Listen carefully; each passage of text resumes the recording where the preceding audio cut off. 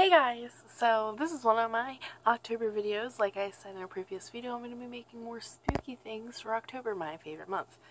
So today's video, as you can tell by the title, is about my experiences with sleep paralysis and other weird dreams that I'm not sure how to describe.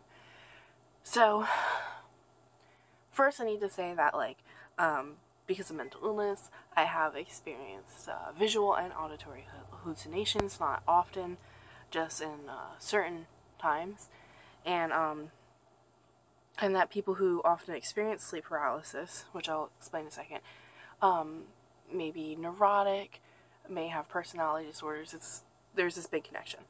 So anyway, if you don't know what sleep paralysis is, it's basically when you go to sleep and you dream, your body kind of shuts you down so that you're not like running in your sleep and weird stuff like that, because you dream weird things sometimes. So what happens with sleep paralysis is that you kind of wake up. Your body is still paralyzed and you're also kind of dreaming, so you're hallucinating. So a lot of scary stories like alien abductions or seeing ghosts or shadow men, which is very popular, often this can be attributed to sleep paralysis.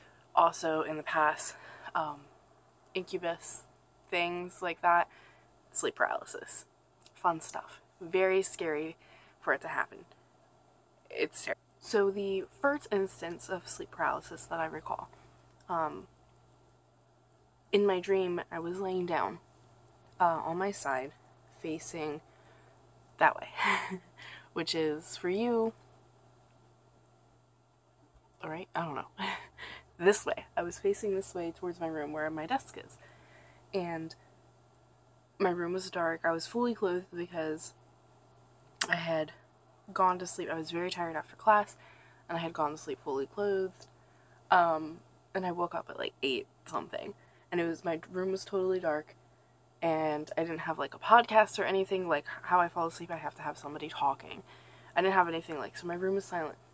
In the corner of my room, I saw this shadow figure, like a silhouette of a person, like Slender Man type. Long arms, the typical shadow person body. So it started kind of the size of my desk, which is like a tall computer desk from IKEA from like 2002. Something like that. And then he started to grow and essentially stretch out like a shadow does across my ceiling. And I was very scared, and I just remember shutting my eyes. The second instance of sleep paralysis that I recall was a lot scarier to me. I was on my back, and I was dressed in pajamas. And I looked up at my ceiling, which has clouds painted on it, and I was looking at the clouds, and all of a sudden they started moving. At first I thought the clouds were moving. Then I kept looking and I noticed, or they developed, hallucinations. They developed, and they were like these corpse-like ghosts, figures. If you played Harry Potter and the Chamber of Secrets video game, those ghosts with like the huge boobs and they're like half body, that's basically what it was. It was like a ghoulish figure. They were certainly ghosts, like I knew that, and they were kind of like squirming around on my ceiling. In like a pattern. It was much like, when you like close your eyes and you rub them and you see like colors and stuff. That kind of like pattern. But it was like these ghouly ghost things. And it was absolutely terrifying. When I woke up from this, like for real woke up, I just felt really uneasy and horrible, and for like a couple days, I felt really bad and creeped out. So the next 3 dreams, kind of harder to describe. The latter 2 I'm going to tell you about don't really fit sleep paralysis or lucid dreaming or anything, so I'll get back to that. The first dream was just a very, very strange dream. I would say it was more like lucid dreaming, or just my mind fucking with me. So basically, I don't remember the first part of the dream, but I was standing outside my room in the hallway, and the light was on, just as it is now, like I'm looking, and my mom, my dad, and my sister were there, and I was talking to them. And earlier in the dream, I vaguely remember, because how it connects to the rest of the dream, I was studying, like, ghosts. Because, like, that's something I do. I don't know. Anyway, I discussed with them, like, I figured something out, and I think I'm not supposed to say it. Like, I'm not supposed to let you know. And they're like, well, just say it. It's like, whatever. And I'm like, well, I found out that at all times there are ghosts that just, like, hang above us, especially when we're sleeping. And they're like, okay, why can't you tell us that? And I say, because if I say it, they know I say it, and then they target me and whoever I tell. Whoever knows, right? And that, one, that's fucking scary.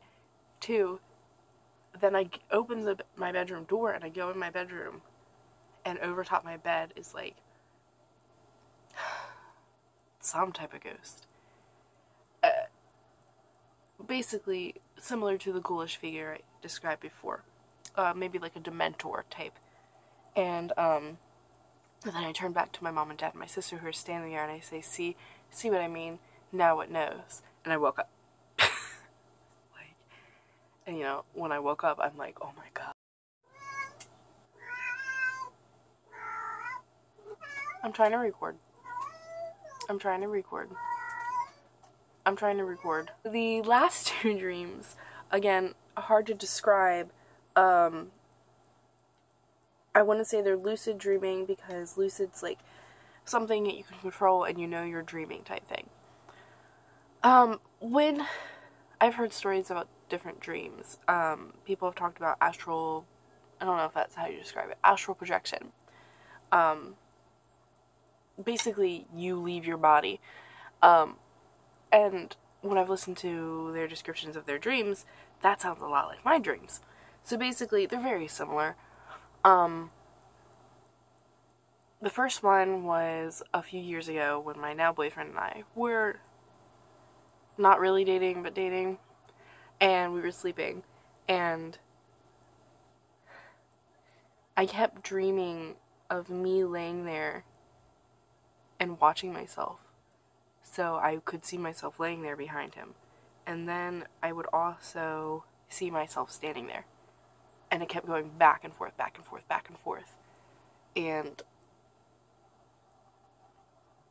it was, I could not tell when I was awake, if I was awake, and when, and if I was asleep.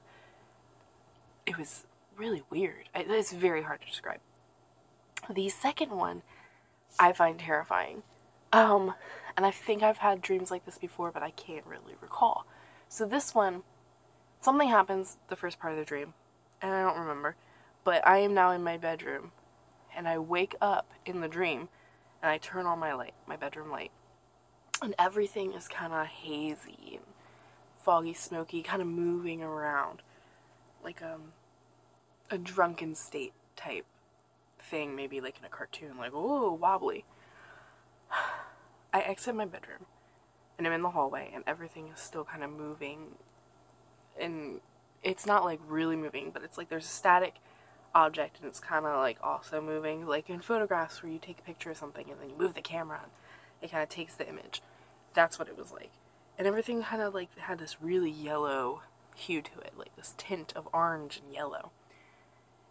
And I'm trying to speak, but nothing's coming out. It's like